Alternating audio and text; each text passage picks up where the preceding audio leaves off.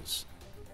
In this breaking news coming out of East Point, police tonight telling us the shooting happened at a recording studio on Cleveland Avenue. One man inside was shot and killed, and another man was arrested on scene. East Point police saying the two men knew each other and that there is no threat to the public. This is just the latest in a string of shootings throughout Metro Atlanta this weekend. The largest incident, a deadly shooting late Saturday night near the Atlanta Fair. Police were called to a gas station near Central Avenue and Bass Street.